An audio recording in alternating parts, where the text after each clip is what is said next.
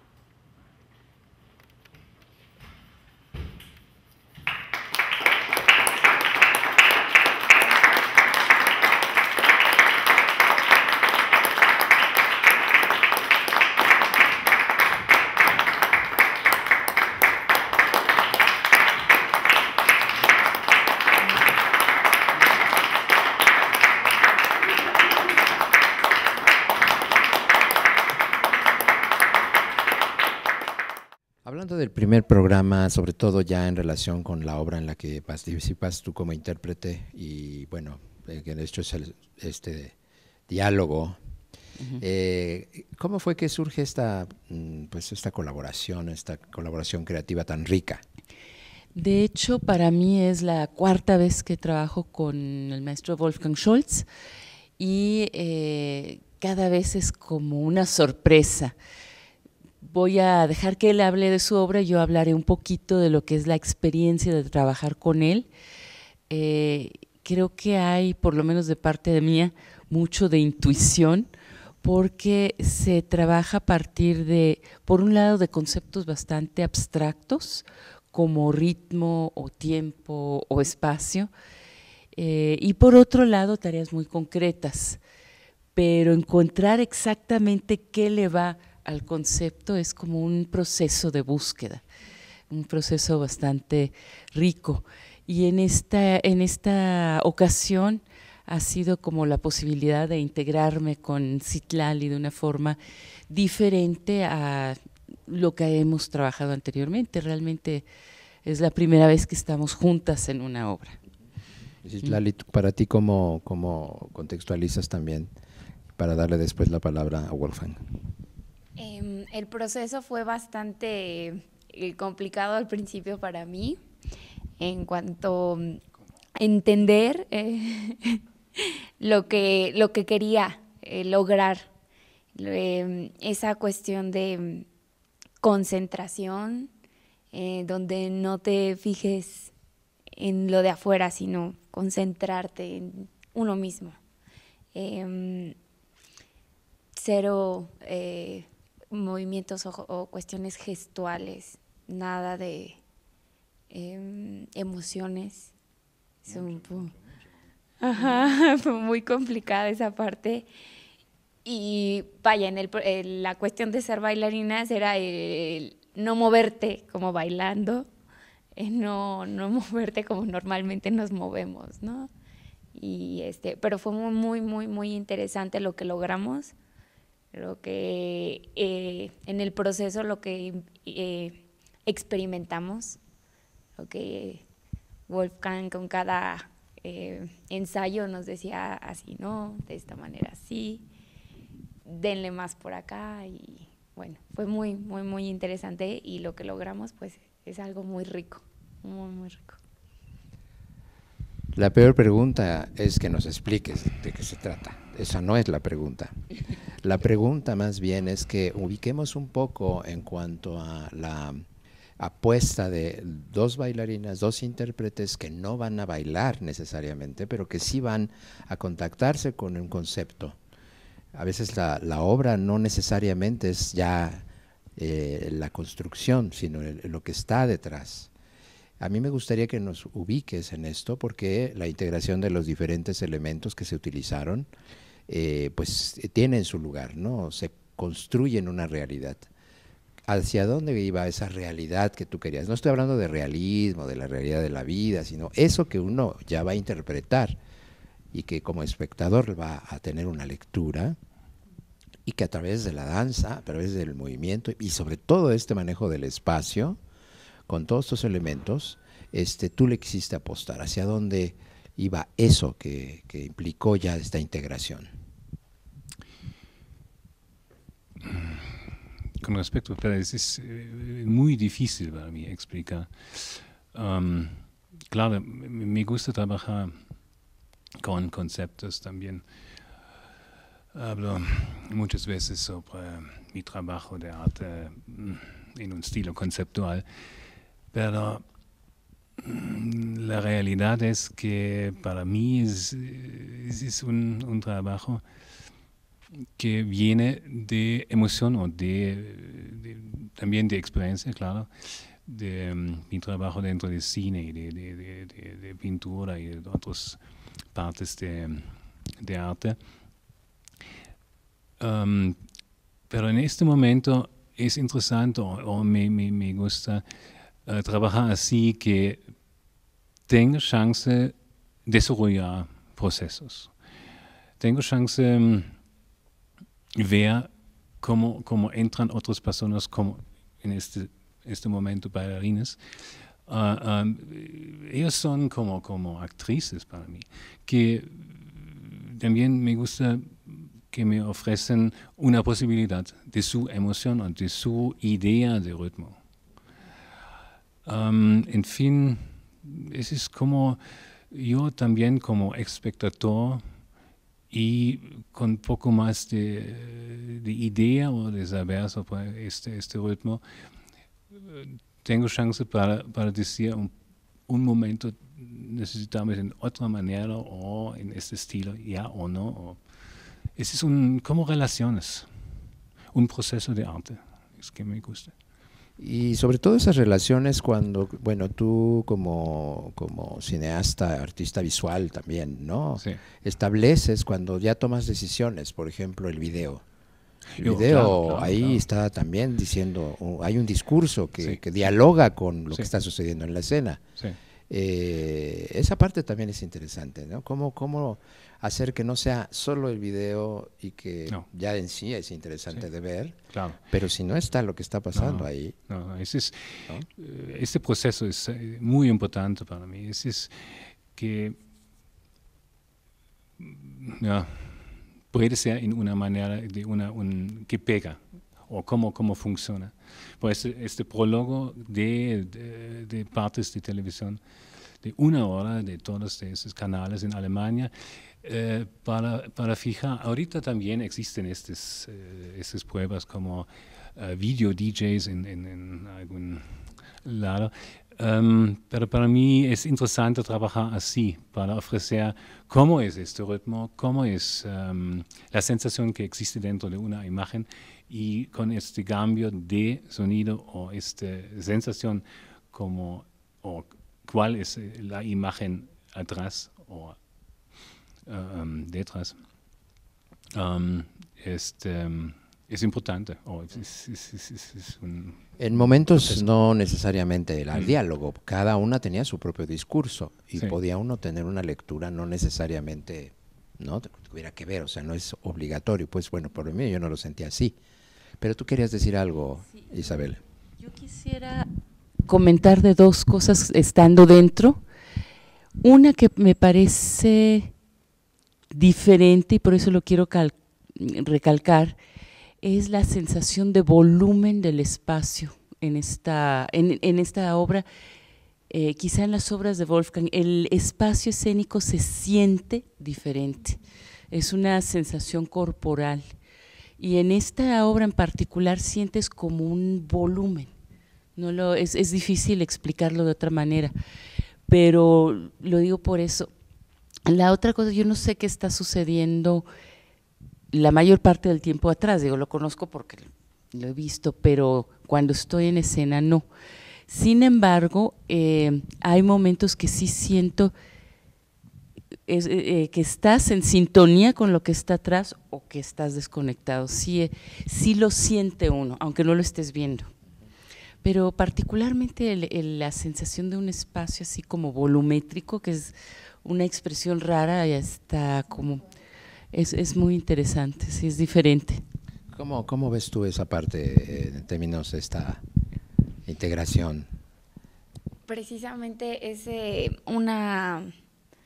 como decía Isabel, ese espacio así muy voluminoso, con los elementos que manejamos, se hace sumamente, como a mí la palabra se hace potente, y te da otras sensaciones, y esa cuestión de estar concentrado en uno mismo y con todos los elementos que se están manejando, es realmente, ay, no sé, a mí me pone como en un estado como un poco en shock.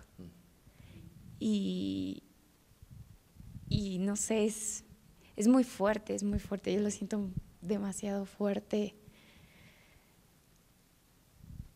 Como que me siento en otro estado, en otro… Pues bueno, ya vimos que la apuesta no va tanto a lo conceptual, sino a lo emocional. O sea, finalmente ahí está como eso. Y además no es una obra de sadomaso. ¿No es una obra cómo? De sadomaso, en esta manera de sadomasoísmo. Claro. Porque Citlali habla todo el tiempo sobre tortura. No, es interesante trabajar en un proceso. Es interesante para mí. Cuando estoy dentro y puedo ver que este ritmo dentro de la proyección funciona así y no puedes entrar con una imagen más o sabes exactamente en cuál posición está cada cosa. Pero bueno, ahí está el trabajo, ¿no? Y esto pues ya es como parte del repertorio, pues, ¿no? Para que esto se siga trabajando. Pues algo más que no haya preguntado y pues si no. Bueno, solo